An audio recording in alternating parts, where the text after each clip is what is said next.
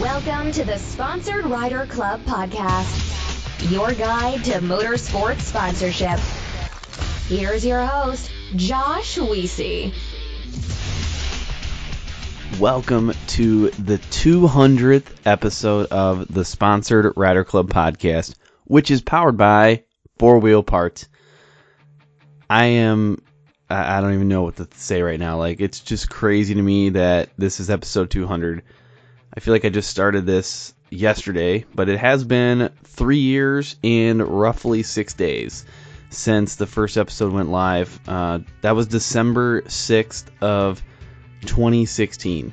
That was with Tristan Lowe. He was an ATV racer and, a very gracious first-time guest. He helped me in more ways than just coming on as the first episode.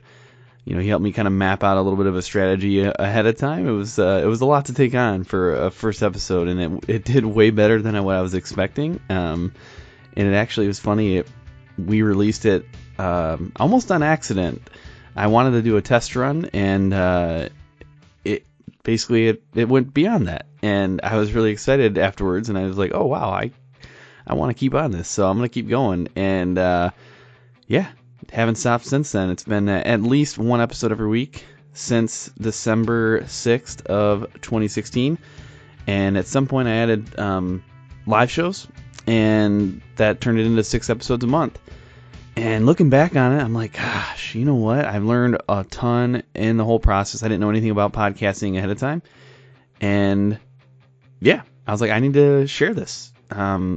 And it wasn't until recently when someone else, another guest, and I were talking about it, like, man, you should share that. I think it might have been George Hamill just recently.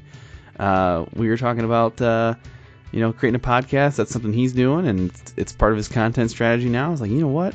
I need to share what I've done. I've helped a number of other podcasts get started since I've started mine. And why not help a few more people? So this show is all about that. It's all about how to start a podcast. Now, I'm going to give you as much information as possible, but it's not going to be all of it. But I think if you go through this show, you should be able to get a pretty good start on starting your own podcast. So before I get into the show here, there's a few people I'd like to talk about and, thank. But first off, I want to tell you a little bit about 4-Wheel Parts. I'm grateful to have even have sponsors for a show. I think that's pretty exciting. But 4-Wheel Parts have been here for a while. Before that, AMSOIL was our title sponsor. AMSOIL is still a part of the show, which is awesome. And, they've got some pretty neat stuff out there. I think 4-Wheel Parts does a really good job of keeping their marketing content fresh. And they've got all sorts of, gift ideas specifically right now for the holidays. So they have this thing called the Holiday Gift Guide. So I'm actually going to click through it a little bit right now, real time. They've got this where you can shop tires and wheels, shop sale items, and then gifts under 25, gifts under 50, gifts under 100, gifts under 200, gift cards. It's just kind of a neat little setup to help you, walk through this. So if you're listening to the show and you're thinking of a friend or a family member that just loves truck parts, hey, and if you're listening to the show, you probably have plenty of those. And if not, if you don't have these friends, you can buy things for me. That's perfectly acceptable. But either way, you are kind of running out of time, though. So it's December 12th when this episode releases. You don't have that much time till Christmas. So get over to 4wheelparts.com, check out this holiday gift guide, and buy some cool stuff, Like I said, you can still buy it from me. And you know what? If it is later than the 25th when I receive my present from you, that's okay. I will forgive you for that. But I also want to thank a number of other partners that make this show possible. First, AMSOIL. They provide amazing lubrication products, and they are a company that runs on freedom. You can find out more at amsoil.com/rider. SolderWeld. They produce game-changing metal bonding technology, and they're ready to rescue your race. TopThePodium.com. They're experts in motorsports sponsorship, website creation, and resume building. And then Crash Addict Industries. They provide human protection and extreme racing products. I also want to shout out some of our other partners, MBRP, HMK USA, Studboy Traction, and High Octane Coffee. And I'd love to get your feedback. The best way to hear that and record that is if you head over to Apple Podcasts and leave a rating and review. Super easy to do, but honestly, a lot of people don't know how to do it. And if you don't, let me know. Or pull up that little friend of yours named Google and leave that rating and review. It's huge for the show. It's very important. And then the last but not least, definitely not the least here. If you subscribe, whatever platform you use for your podcasts, Podbean or Stitcher or Apple Podcasts, whatever it is, subscribe so you don't miss upcoming episodes. They'll download right to your phone. It's actually a lot easier than if you're just listening to the website. Or if you're listening to this on YouTube, which I didn't even know that people did that for a while. If you're listening on YouTube, this is a lot easier if you just download it straight to your phone through one of these podcast apps. But that's really it for this intro. I want to leave you with a message from Joe Sylvester of High Octane Coffee. This is our High Octane Coffee marketing tune-up. And yeah, he's basically going to tell you a little tidbit of advice about sponsorship. And then right after that, we will get into the show about how to start a podcast. Hey, what's up, everybody? Joe Sylvester here with your High Octane Coffee marketing tune-up. Today I want to mention sponsor testimonials and how you should definitely always utilize them in your proposals and your sponsorship overviews. Nothing speaks to a company and makes you much more reputable than the testimonial of current marketing partners. Reach out to them whenever you're building your deck for the new season and say, hey, I just need a couple sentences from you about your experience working with me. Put a picture of you and your sponsorship rep in your proposals, as well as the quote and their name and the company that they're from. I have always been told about my proposals that is one of the best parts of it, and it definitely speaks volumes to companies that they know that there are other companies out there putting their name on the line for your program, and that they believe in you as a representative of their company. So definitely use testimonials to your advantage. Utilize those relationships, and generally you'll find that your representative from your sponsorship company will be more than happy to do that for you, and will actually be honored that you wanted to include their testimonial in your proposal. So that's it for today. Thanks. All right, it is only fitting that on this 200 episode, that I tell you how to start your own podcast. And I don't know, you might be thinking, why would I do that? Am I promoting competition? Like, do I want people to take my downloads? And the answer is yes. I am definitely promoting competition. You know, part of my mission involves growing motorsports in its entirety, and I think podcasting is a great way to do that. Plus, I just like helping people. I do feel that podcasting is, something simple. I say simple, and then I'm going to go through this massive, complicated thing, and I'm going to complain all the time about how hard it is. But either way, I think it's a relatively simple way to get your message out there. And I do think that it is a nice extension of a brand. So we'll talk a lot more about this, but essentially, the reason why I'm doing this is I think it's an option for you as a racer or as another type of content creator, to share your message and build your brand. Now, I'm not going to get super technical in this. I'm not going to talk about like how what your file path extensions are going to be or any of that. But I am going to give you a lot of the fundamentals, I won't get in all the nuances, but I think that I'll give you enough to get things started. I mean, I already got just in high-level topics to cover here. I've got like 19 points to make, so you're probably going to be overwhelmed anyways after listening to this show.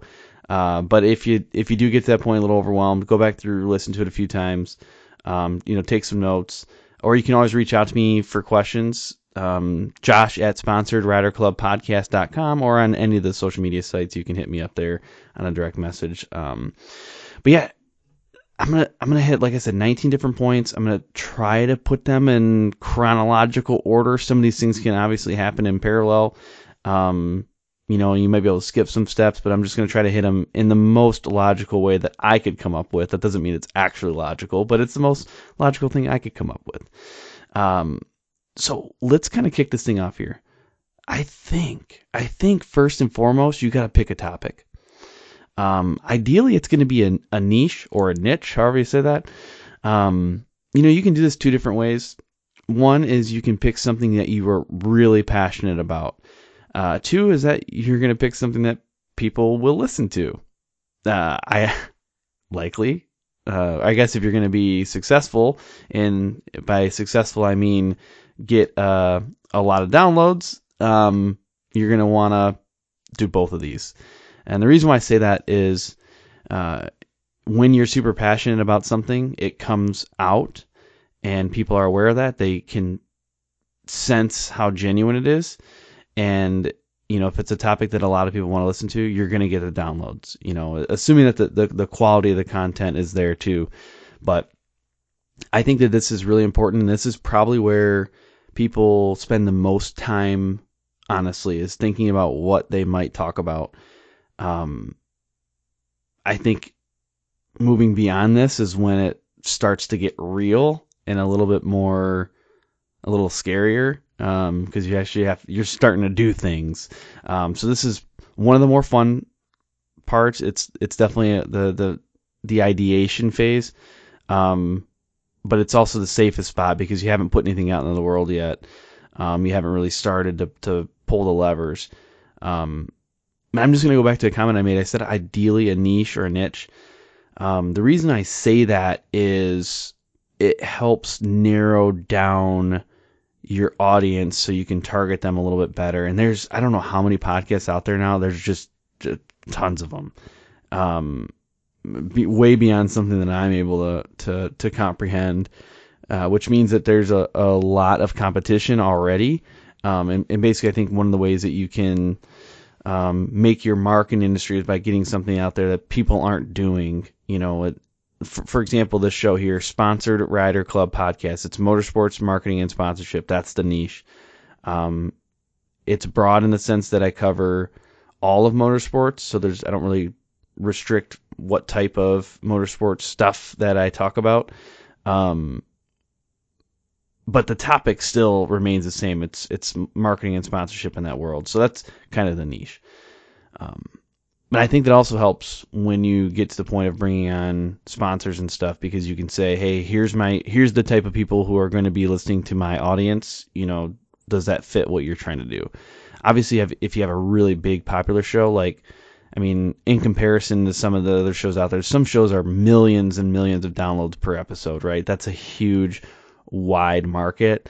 If you can hit that, that's awesome. If you're in motorsports, likely you're not going to hit those numbers, but there are some really popular, car-based podcasts out there that do really well, but that's on another level.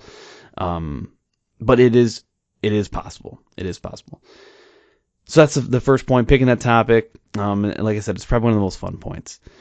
The second one here is mapping out your content strategy and your structure. Now, there's a lot that goes into this one alone. Now, when I think of content strategy and structure, I'm thinking of what's your interview style going to be? Are you going to do it over the phone with people remotely? Are you going to all do face-to-face stuff? Are you going to have a co-host? Are you going to have multiple co-hosts? Maybe you're not even going to be the host. Maybe you just need to find a host. Maybe you're just creating this podcast and you're hiring a host. I don't know. What's that going to look like? There are a lot of mobile options out there. You could just record things at races or just record things at shows. And there's different, equipment that you would purchase if that's the case. Or maybe you're going to do a combination of all of them. You might think about doing everything as video first and then releasing it to audio. So, for example, George Hamill, who was just on the show, he records video first and then he converts it to audio. That's the way I do my live episodes. I do video first as a live show, and then I convert that to audio. And if you're listening to this, you're like, well, I don't really understand what all the differences is. Podcasts the definition really lends itself to being audio based. It's an audio file that you publish out into the world. So you could do just audio only. There's not like a rule book that says you got to do video and audio. People do it. Everybody does it differently. Like I said, you could even mix up these things. You can do all of them. Every show could be slightly different. But you do have to think about what that's going to be and how you're going to lay it out.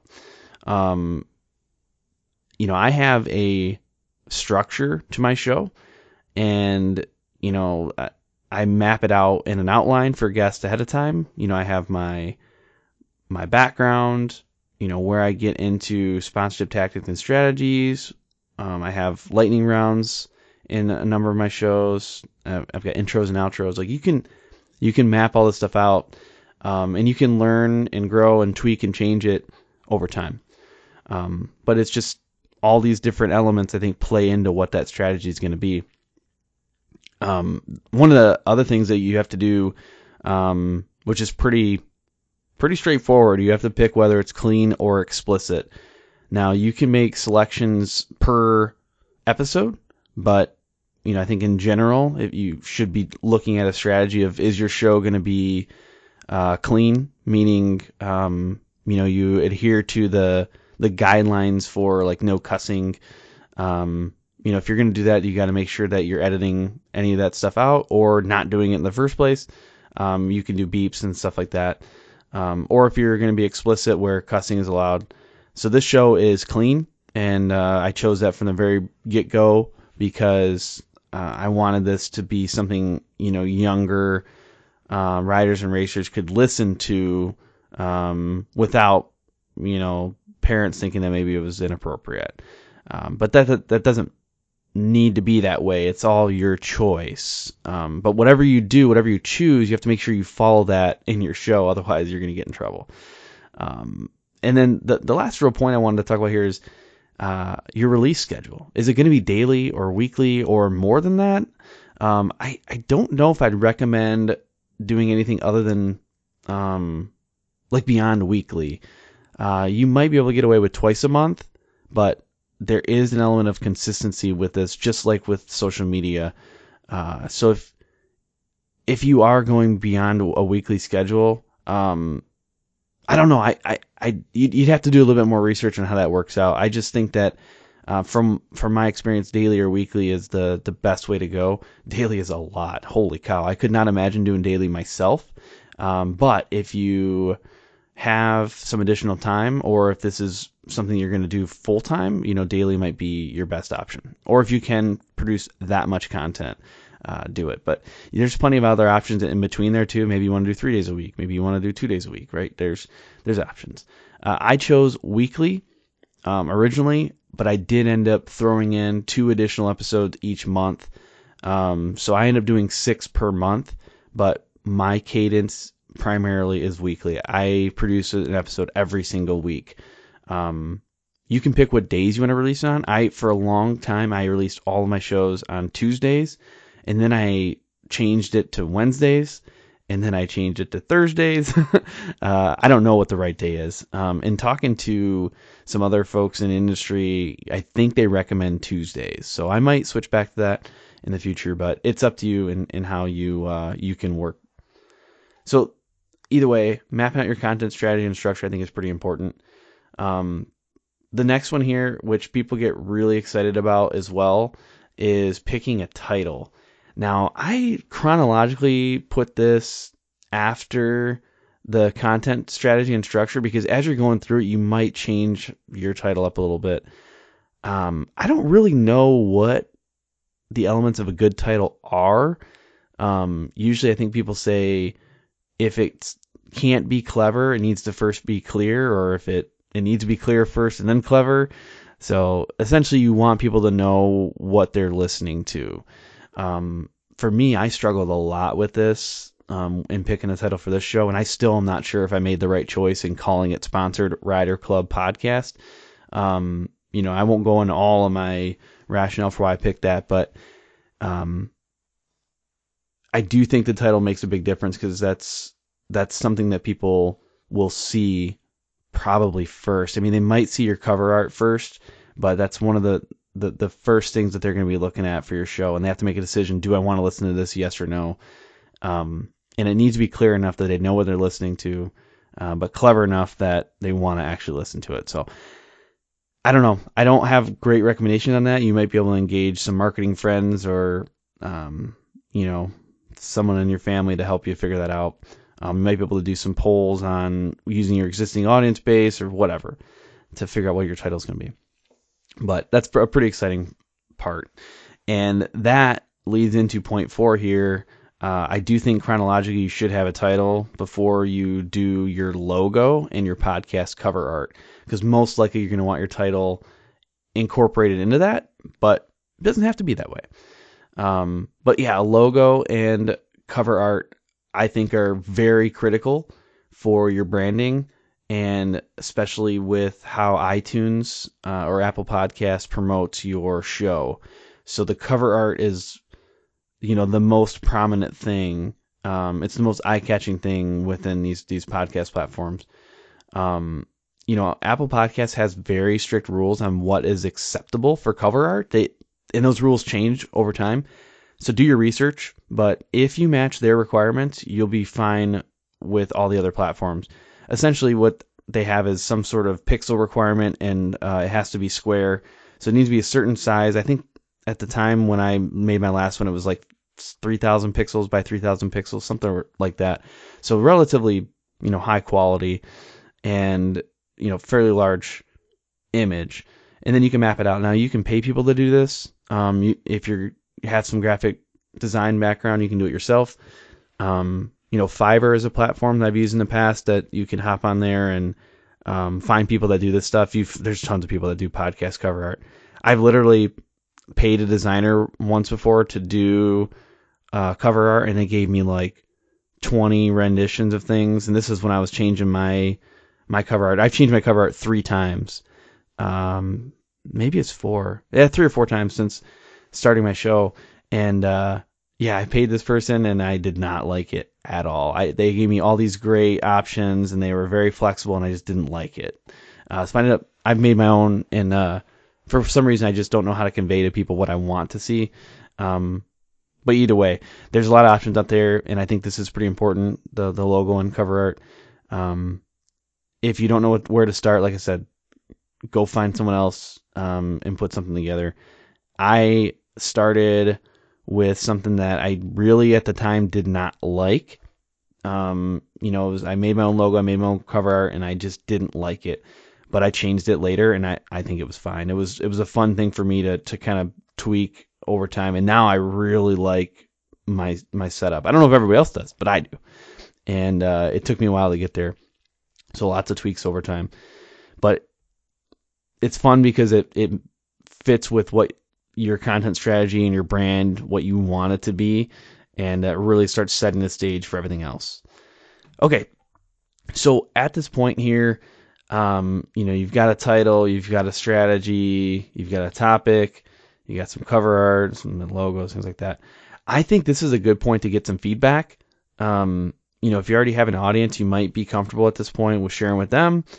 Or if you just have some friends or family that you trust that has like a marketing mindset or, an artistic flair, whatever it is, start getting their feedback on hey, do you think that this title is going to be great? What do you think about the logo? Is my strategy okay? I think that's great. It's probably good to get feedback throughout the entire process, but to try to bucket this thing into something tangible for you, I think this is a good point to get feedback. And actually, speaking of that, good point to get feedback. It is also a good point to stop here, take a break, thank the sponsors for the show, and then I'll come back into the remaining points. Let's talk about your truck for a minute. You can count on it to haul your vehicle and your gear to the track or to the trailhead, but I bet you never think about the motor oil. Here's why you should. Your oil is the only thing preventing your engine from wearing out and breaking down. To keep your truck running strong, look for an oil with added wear protection. Like, for example, AMSOIL Signature Series Synthetic Motor Oil. It delivers 75% more engine protection against horsepower loss and wear than is required by the leading industry standard. It provides the next level protection today's demanding engines need to keep running for years and to keep effortlessly towing your ride to the track. Go to AMSOIL.com/rider to find out more. Make the switch to AMSOIL Synthetic Motor Oil today to keep your vehicle running great. Hey guys, George Hamill here to talk about SolderWeld's new off-road repair kit. If you're a racer of any type or an off-road enthusiast like myself, you're going to want to take a close look at this product that bonds metal on the spot. SolderWeld has combined some of their most elite products into one small kit that fits perfectly under your seat or strapped to a roll cage and allows you to make some insane fixes anywhere you go. How many of us have been in a race or out on the trail and got a rock chip in a radiator or brake line? We have seen a top-tier desert race team at the 2019 Min 400 taken out by a simple rock to the radiator. If they had an off-road repair kit on board, they could have been back up and running in just minutes. The kit includes everything you need to work on dirty aluminum, stainless steel, copper, and many other metals. SolderWeld's cutting-edge technology allows you to make these fixes with extremely low heat and incredibly high tensile strength, leaving you a lasting fix every time. Don't be that guy broke down on the side of the trail. Get your off-road repair kit today, and your friends will thank you. Two questions I get continuously about this show and about sponsorship is, do I need my own website and do I need a resume? The answer is, in my opinion, yes to both, and that's why we partner with TopThePodium.com. Now, if you want to see an example of what a professional website and what a professional resume looks like, you gotta check out TopThePodium.com. They did my website. The Sponsored Rider Club Podcast website is SponsoredRiderClubPodcast.com. That was created by Jeff Vanistall of TopThePodium.com. I think it's awesome. I get a lot of good feedback about it. And there's a number of other websites out there that Jeff has produced that are just phenomenal. So I think it's important in this world of social media where you have control of your content. That's what a website does. It gives you full control. We don't know what Facebook's going to do sometimes. We don't know what Instagram's going to do. We don't know what Twitter's going to do. So if we don't have that central location to direct people and house our content, there is some risk that we incur. So I strongly recommend getting a website, talking to TopThePodium.com. And then the resume, again, is massive. And if you want to stand out, get it done professionally. And honestly, it is one of the best ways to step up your game and present yourself in the best way possible. Safety is our overriding priority. I hear it all the time, but I have to ask myself, is it though? Is that the first thing we think of? Is that the first thing you think of? Over the past couple of years, we've seen the performance of production UTVs increase, somewhere around 350%. That means these machines give us a lot more opportunity to have fun and win races, but it also, unfortunately, gives us new opportunities to crash. And that's why we have partnered with Crash Addict Industries. The owner, Travis Pointer, became very accustomed to crashing early in his career. He saw it as inevitable, and he set out to make the process safer. With a passion for racing, welding, and engineering, Crash Addict Industries now produces full cage and other protection systems intentionally designed to protect you during an accident on the track. They also offer a line of human protection products through their vendors. Do this for me at this point. If you're racing with a stock cage right now, please go check out CrashAddict.com and at least see what they have to offer. Even if you choose to go with a different company, please make safety your overriding priority. All right, welcome back. We have a number of things left to cover, and there's a couple of these that I think are a little bit more stressful than the others. And this next one particularly, I know I was a little overwhelmed at first. And that's buying the equipment. Like, what equipment do I need? If you see some of like the top podcasts out there, if you've ever been in a studio, it's scary. Like they got a lot going on equipment wise. And I'm here to tell you, to get started, you don't need it to be that complicated. Now, some of this is going to go back to what your content strategy is and how high of quality you want your audio to be. My recommendation is don't worry as much up front. I think it's better to vet out your topic and your market and make sure that you're going to get some listeners before you really invest a ton of money into this. Now, if you have some confidence already and you've done some research, by all means, like, go all out.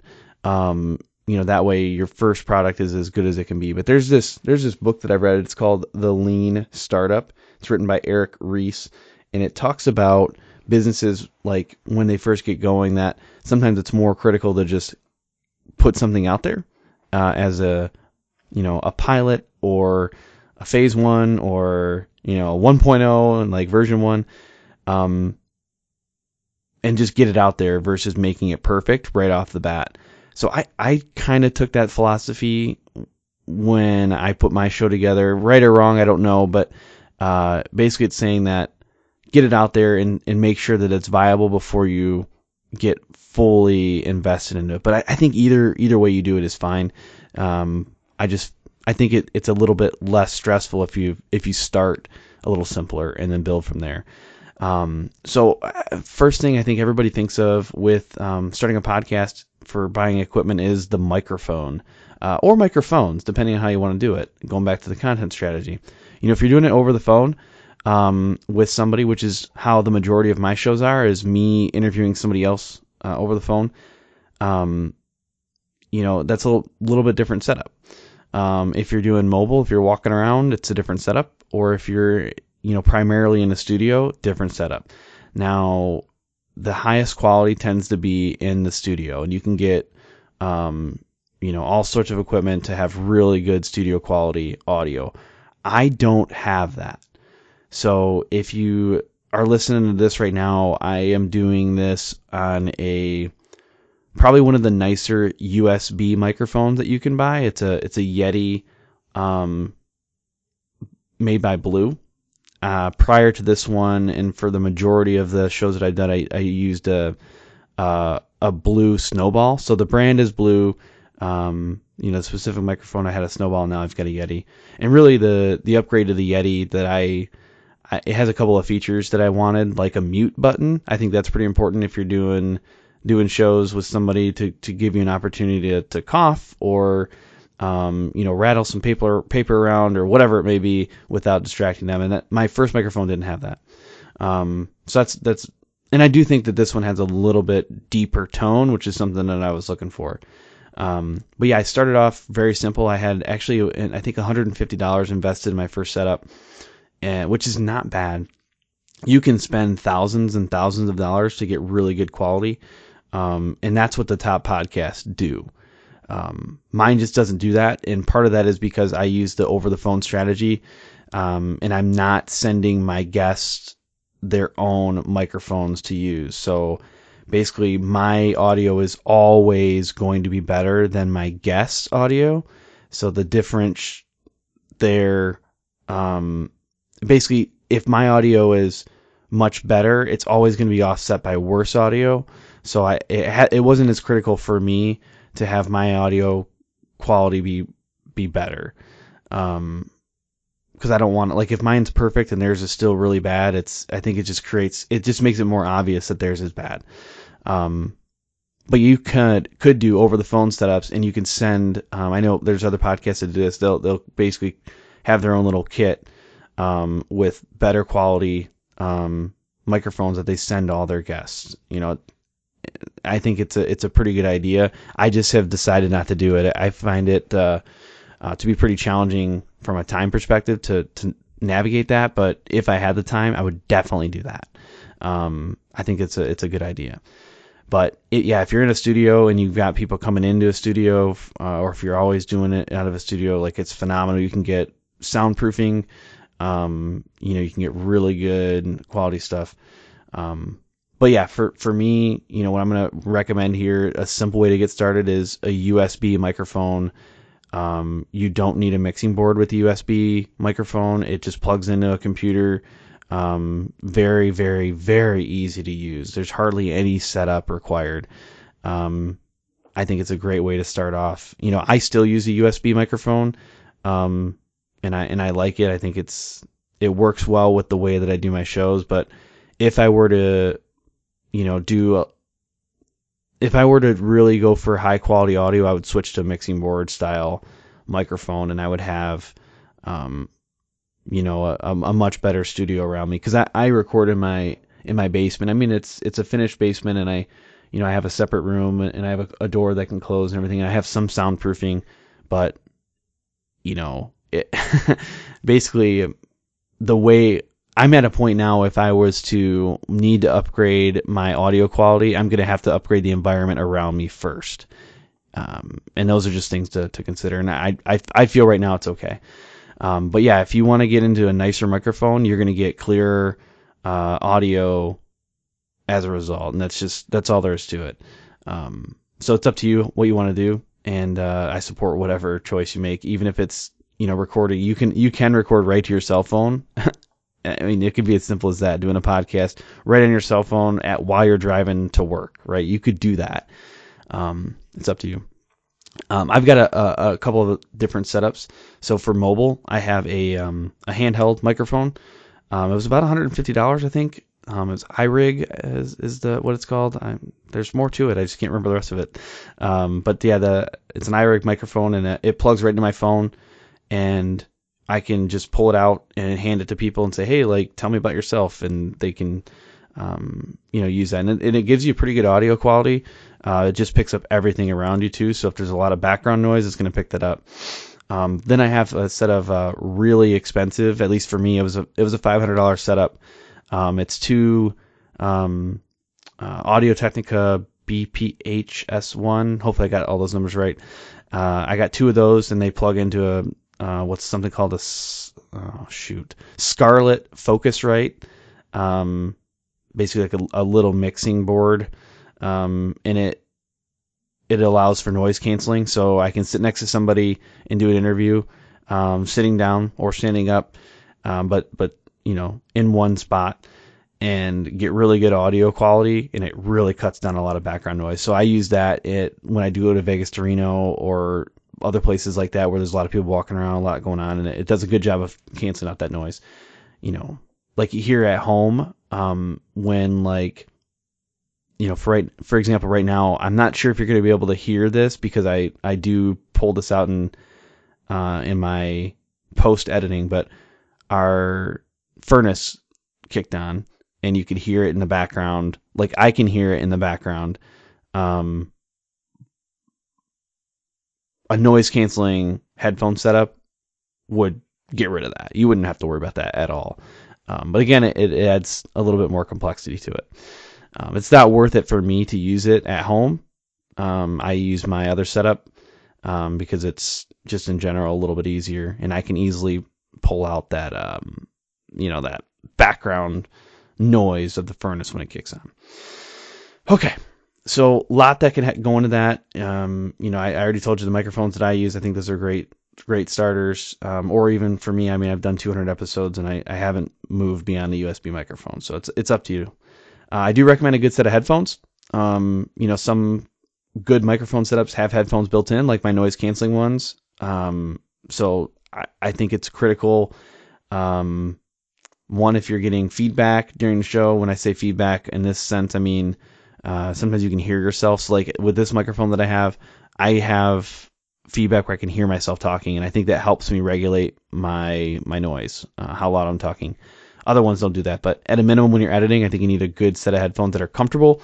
I've upgraded mine recently to a set that's a little bit more comfortable, a little bit more expensive, but you can start off with really cheap ones. Like I think $17 you can get a decent set. But yeah, the ones that I have now are very comfortable. I really like the Audio-Technica stuff and how that stuff fits. So all of my headphones now are Audio-Technicas. So next piece is shock mount. And so if you're sitting in a studio, most of what I'm going to talk about now is studio type stuff. The shock mount is basically if you bump your microphone, like I'm going to bump my microphone now, you can hear that very directly because I'm hitting the microphone.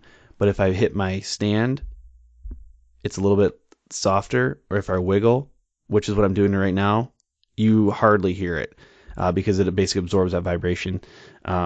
So shock mount, I think, is pretty critical. Pop filter, I also have a pop filter on. So like it cuts down on the P's. Now I'm going to pull my pop filter off. You'll hear that.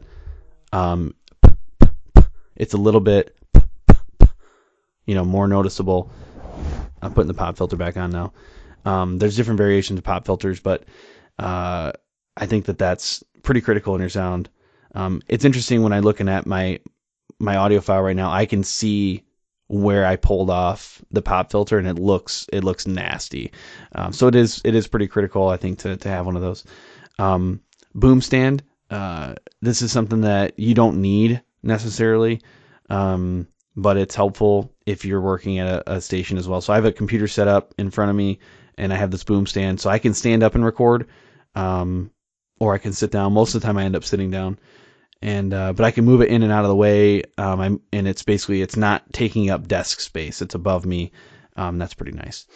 For the computer, you might already have one, but I recommend a laptop with a quiet fan, because most likely it's going to be close to you. And literally the first one that I was testing with, my old laptop that I had a super loud fan. It sounded like a jet engine going off. So I tried doing sample recordings, and it was just like, this is ridiculous. And it couldn't keep up with the computing power. So I ended up picking up a PC, a laptop. I use a Microsoft Surface Book, and I think that's awesome. I do recommend a laptop versus a desktop, just because mobile recording options. Like I can take mine and I can go anywhere, and I have all the same capabilities wherever I'm at, if I'm at my desk or somewhere else. You can pick a PC or a Mac. I think Macs are generally referred to as the better option for content creation, but I love the PC, and there's plenty of softwares and stuff that work with PCs too. It's your preference. I don't know if I have much to say there, other than a lot of the recommendation I've only proven with PC, so I don't really know how things would work with a Mac. But hardcore Mac people are going to have a lot more information about how these work, but that's probably the preference for most content creators. I recommend having a monitor or monitor setup. So if you have a laptop and it has a big monitor, great. But I use for most of my time, I've used a 24-inch monitor. I upgraded to a 27-inch monitor, and that helps me really see the whole audio file when I'm editing it.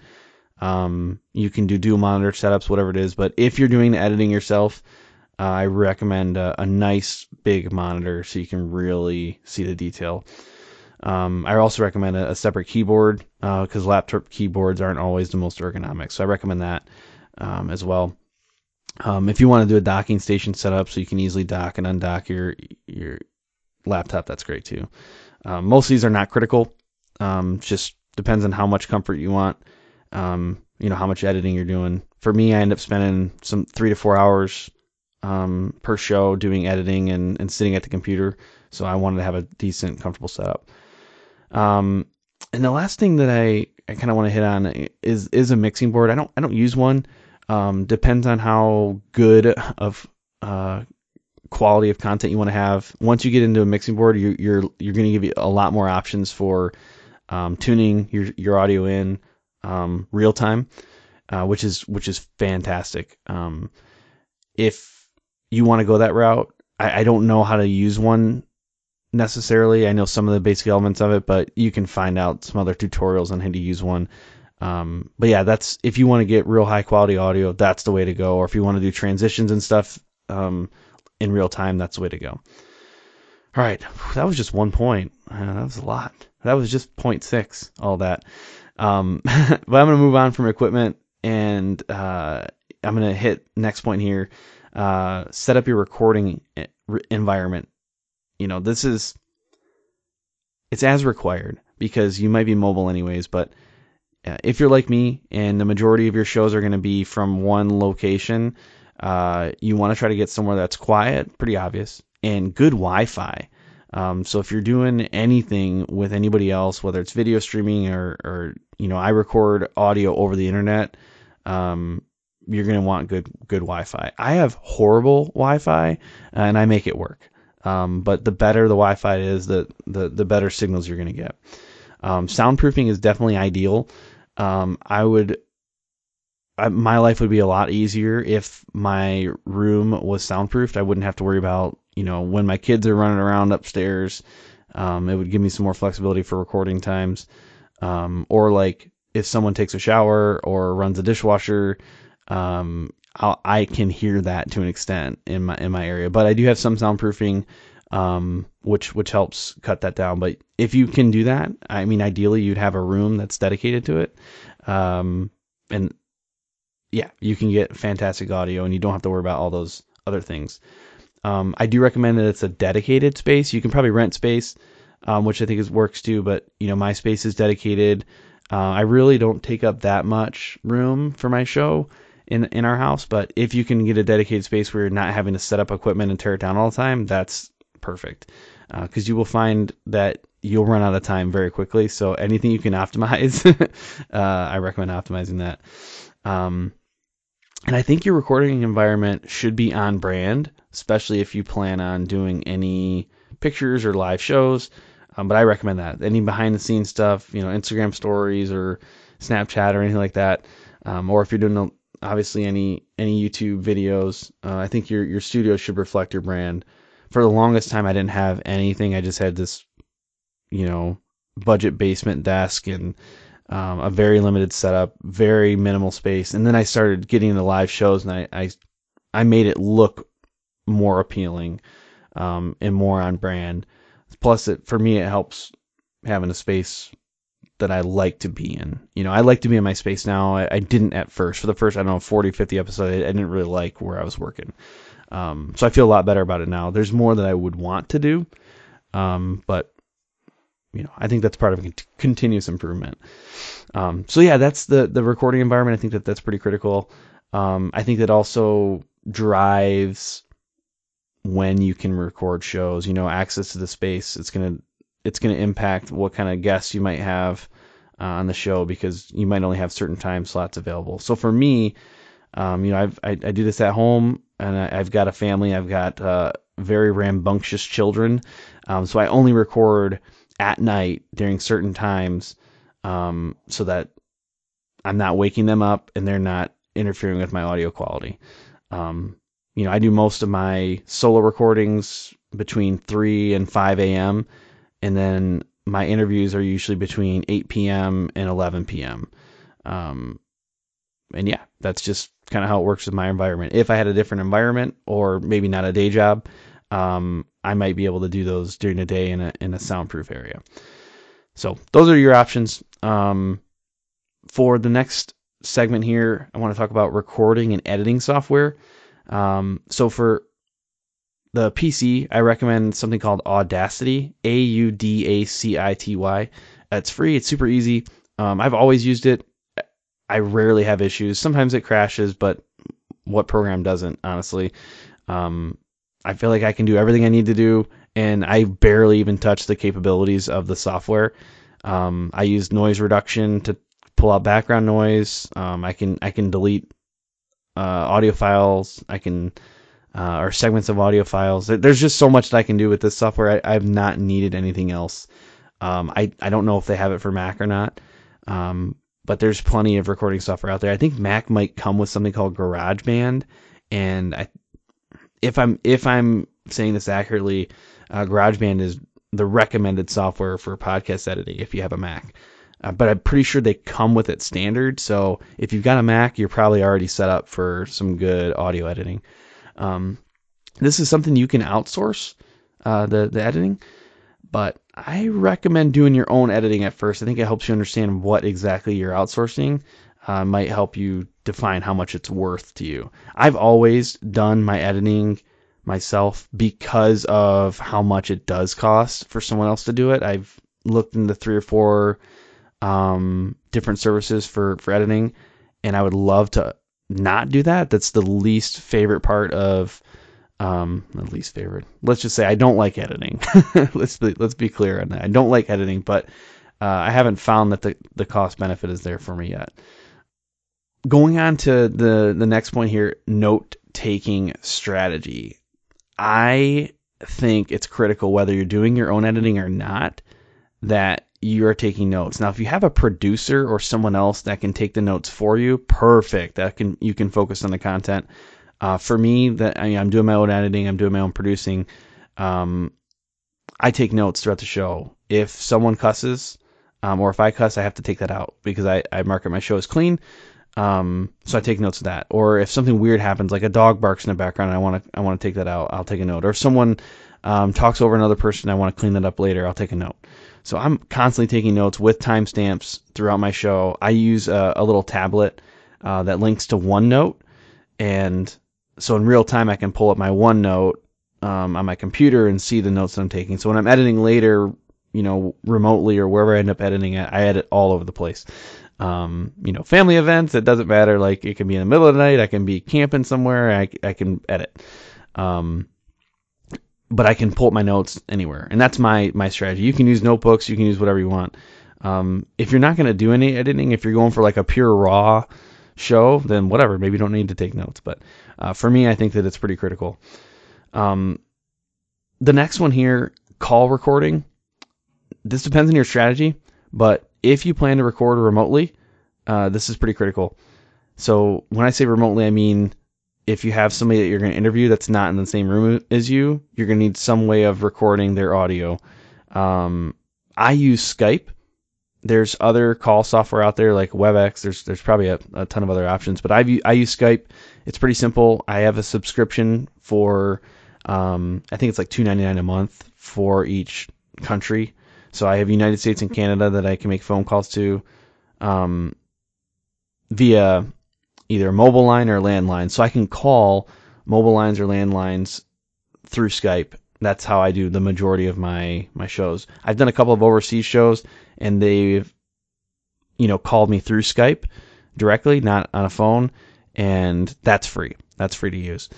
And that allows you actually better audio options. So if you call via Skype to someone else that is also using Skype, they can use their microphone set up, and you get better audio quality. So when I interview some people who have their own studios, like Jim Beaver, I'll do it that way, and I get a little bit better audio quality. It's not perfect because it's still going over the internet, but it's probably the best option if you're doing remote calling. But you also need to record it somehow. So Skype doesn't necessarily have a way to record your audio that you're doing. And now maybe there's some things that I don't know about. I'm just sharing my own experience, but I've had to use a separate software to record it. I used to use something called Pamela. That was what I started with for a long time, and I had honestly a ton of issues. I didn't know how bad I had it. I would not recommend using Pamela. Sorry, Pamela folks. I would recommend using something called Talk Helper. It's been, something that's a one-time buy. I don't know, $50-$60. So is Pamela. But essentially it just records your Skype calls. That's it. It's pretty straightforward. It'll save your audio file, put it together for you, and then you just dump that into your audio recording software or your audio editing software. So that's what I use, and I think it works really well. Now, obviously, if you're doing in-studio stuff, you're not calling people over the internet. If your folks are with you there all the time, or if it's just you don't need this. You don't have to. You could skip this step. So if you're just recording shows yourself, like me today, it's just me.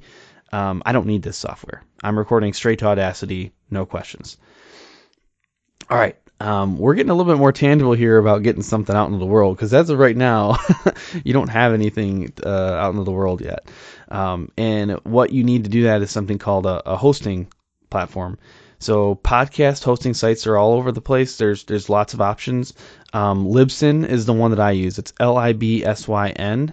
I think it's pretty easy. I've not really had any issues with them. They seem to have pretty good support if there is an issue. But that basically distributes your podcast out to the different platforms. Now you can set up the platforms. You can pick the ones that you want, but it creates that for you. It essentially turns your audio into what's called an RSS feed, and then that's what other podcast players will use. So when you're setting it up, I recommend at a minimum, send your show to Apple Podcasts. That's the biggest platform. For me, it's probably 75% of my downloads come from Apple Podcasts. And I say number 2 is Google Play Music. Set those 2 up at a minimum, but honestly, it's pretty easy to add other platforms, Stitcher, iHeartRadio, all these other ones. They have their own little nuances for the most part, but there's also a bunch of them that just automatically set up. I have no idea how it works. So I publish this RSS feed, through Libsyn, and there's these weird players out there that they just take the show and publish it. So I'm not exactly sure how that works, but the only way I know what all platforms I'm on is I Google it, and I find all this random things out there. But either way, you got to have a hosting platform to get your show out there, unless you have your own website. If you just want to host on your own website, that's fine. But to really get the reach, I think you're going to want a hosting platform. There's different packages you can purchase. I think mine's like $24 a month or $23 a month. Depending on the size of your audio files, you might need to get a bigger package, or if you want statistics, that costs money too. But yeah, not too bad. All right, next piece here. It's optional, but I think that it adds a little bit of pizzazz to your show, and that's background music or intros. I started with no background music, and I didn't have a professional do the intros. I had my wife, which she was kind of a professional. She's super awesome, and she was super bummed when I replaced her with a professional. But I added background musics later, and I had this a professional intro, which I still have now. I've got different renditions of the intro that I can use. You don't have to necessarily have that, but I think it adds some flair. It could be super simple or super complicated. It's entirely up to you and what you want your show to be, but it is something to consider. The next one, which I encourage this for any rider or racer out there anyways, is to have your own website. You can use the Libsyn site. There's actually one automatically generated that's pretty low quality, but it gets the job done. Or you can create your own for your podcast. I used a Libsyn site for a little while, and then Jeff at toptopodium.com made a website for my show, and it is just a billion times better than the standard one that comes with Libsyn.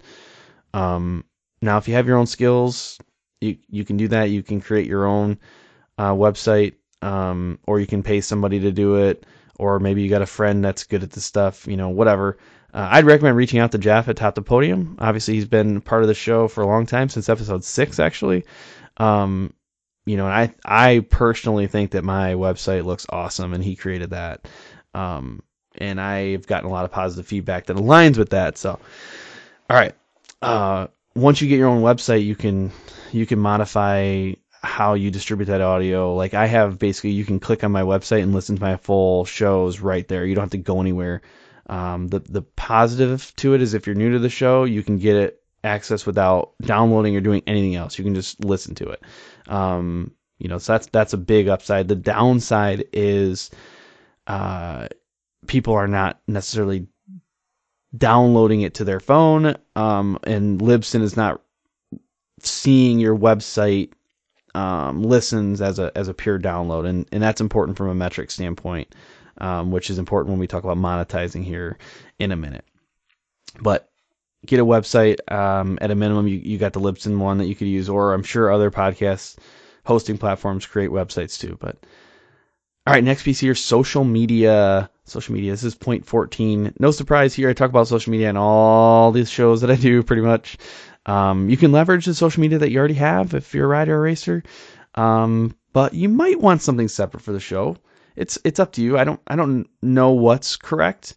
I think it's great if you already got a social media. You want to, at a minimum, leverage that. At a minimum, you want to leverage that. Tell people what you're doing, but you might be directing them over to a new social media page or a profile for your show. It's up to you, but it's just as important with a podcast as it is with your own brand. So it just depends on how you want to do it. Next one here I want to talk about is something that is important if you're going to be bringing guests on, and that's a scheduling software. You can do it the old-fashioned way, which I did for like a couple of months, I think, when I first started the show, and that's, calling people or, DMing people or texting them and trying to figure out what time you want to record. That's simple. What I ended up doing was creating my own profile on something called Acuity Scheduling. I've talked about this on the show before too, and I basically set aside time slots that I pre-approve of, and I have a scheduling link, and I can send these scheduling links out to potential guests, and they can sign up for a time slot. They get a little meeting request. They can reschedule whenever they want, and it's super simple. Some people don't fully understand it, and you might have to explain it a little bit, but in general, it is greatly streamlined my scheduling activities. So I can just tell people ahead of time, here's the link, and they can go in and pick whatever time slot works best for them. So I highly recommend that. It was free at the time when I got mine. I don't know if it's still free, but it's worth it if you're scheduling people. All right, the next one here is, I don't know, maybe this is the scariest part of the whole thing, is start creating shows and publishing. Like, get it out there. It's scary because you don't know what's going to happen, and odds are pretty high that it's not going to feel good right off the bat. You might not get a lot of downloads. You might not get a lot of social media engagement. Who knows? Maybe it'll blow up. Maybe it's right off the bat, things just go great for you. But the odds are pretty low that that's going to happen, unless you've got a really good rollout strategy or really good base of potential listeners. But do it, get it out there, share it with people. It's okay to ask every single one of your family members to download, the first show and put some ratings and reviews out there. Like that's cool. But I definitely did that. But you got to get it out there at some point. I would hate for you to get this far and not release it. And people do that. People sometimes they're just like, it's not good enough, or it's not what I wanted, I'm not going to release it, and that's fine. But going back to my point earlier about the lean startup, basically just get it out there. Part of what they say in this lean startup book is, if you're not embarrassed, like that's literally the words they use, if you're not embarrassed by the first version of whatever you release, you waited too long. That was super stressful for me to think about, but hey, it's a strategy. So start creating a show, start publishing, get it out there. Go from there. The next point I want to make here is get feedback. So I think this is important right off the bat. Start getting feedback from folks and start making tweaks. I am constantly tweaking my show. Sometimes it's very minute where people are not necessarily going to know what I've changed, but I'm constantly changing stuff. You got to get the feedback. You got to make tweaks accordingly. You got to be cautious. Sometimes feedback is a little hostile, and I don't want you to discount hostile feedback either, because there's something that has triggered that. Maybe it's something you need to change, but maybe not. Not all feedback is something you're going to be able to action, and not all of it is something you're going to want to action, but it's all important. It's all important. The good stuff, the bad stuff, take it all in. All right, next one here, point 17. I guess I'm on point 18 now. 17 is monetizing. This is too many points, I think. That might be the key takeaway from this. But either way, monetizing. Start this whenever you feel you're ready. You might not ever want to monetize your podcast. It is entirely up to you. This goes back to the fundamental elements of what this show is about, honestly, sponsorship. And however you want to do that it's up to you. But someone might want to hop on board based solely on like your podcast plan. You might be able to get a partner, especially if you have existing partners and you're just extending this as part of your brand. You might have someone that's like, let's just do this. And they want to be on board right away. Others might want to see statistics and performance first. The majority of folks out there are going to want to see that, but it is possible to launch a podcast with financial support right off the get-go.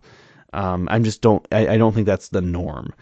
I was super fortunate very early on that Jeff from TopThePodium.com was on the show, and he liked what I was doing, and he jumped on board early on. I barely had, I was 6 episodes in, and he jumped on board, which is awesome. But I think that, monetizing it doesn't have to be something you do, but if you're seeking to make this, a really big part of what you do, it's going to be critical, because everything I talked about, for the most part, costs money. It does cost money to produce these shows. It costs your own time. And especially if you start getting into advertising, like on social media, which I do as well, you will quickly find that it can start adding up. And I do a simpler show than what some of these bigger productions can be. It can start adding up very quickly. Think about just computers alone. You might be $3,000 into a computer if you're getting a nicer MacBook, right? The money can add up really quickly, and you might have other means of supporting that, or this might be your only means of supporting it. It's up to you how you want to do that, but monetizing is a big part of it. Okay, so I mentioned getting feedback. I mentioned the potential for monetizing, and then this last point that I want to make is make changes. I've already said it a few times through the show, but feel comfortable with tweaking and making changes to your show.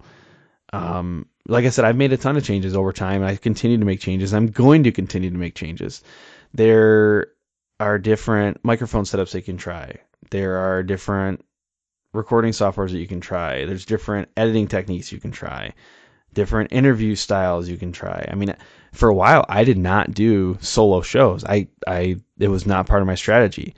And there was a point where I was like, well, I make up the strategy, so I can probably start doing solo shows. And for me, that was important as for my personal brand standpoint, for me to feel comfortable enough and competent enough to do solo shows. Early on, I wasn't competent enough. There was nothing that I could share with people that was my own information. I just didn't know enough about the topic that I was doing to feel competent to share that. And I built it over time, and that was something that I wanted to be able to do. And honestly, I didn't do it for a while because I felt that it just, like, I couldn't. And then one day I was like, no, I can. And that was a change that I made. I've had people tell me feedback about how I interview, right? Like, oh, you interrupt the person, like, let them finish. Like, oh yeah, that's a good point. I can do that. So yeah, I think it's good to get that feedback, like I mentioned a couple points ago, and then ultimately make changes. Keep evaluating it. Listen to your own show sometimes or all the time, and make tweaks accordingly. Well, that is everything that I wanted to cover today. Hopefully you've got enough information now to get started on this, or at least really seriously consider if you want to do this. It is an investment, both financially and time, but for me, it's super fun. I really like it. It's something I can do with my day job and with my family life, and yeah, I really like it. So I hope you do too.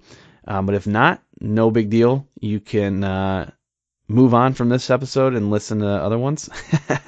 And actually, funny point here, I didn't make it earlier, but if you think about the monetizing piece and what this show is about, if you want help with how to monetize your podcast, just go back through and re-listen to every episode here. Just download all of them, all 200 of them, and listen to them again. Or for the first time, whatever. That really, the way that we try to get motorsports sponsorship is very similar. Honestly, the techniques are transferable for podcast sponsorship too. So take a look at that stuff if you want help with monetizing. But that's it, folks. At this point, I'm going to leave you with this. Have fun and ride safe. Thanks for tuning in to this episode of the Sponsored Rider Club podcast, which is powered by 4 Wheel Parts. I want you to make sure that you are subscribed to this show, whether it's on iTunes or Google Play or Stitcher or wherever you listen to podcasts. Hit that subscribe button so you don't miss upcoming guests and upcoming episodes. And then follow us on social media. We're on all of the platforms. You can find out the most content, though, on our Facebook page. That's where we do our live videos. To get some insider access to upcoming guests, you can also check out the Sponsored Rider Club on Facebook. It is a support network where you can ask questions about best practices and get feedback from our audience.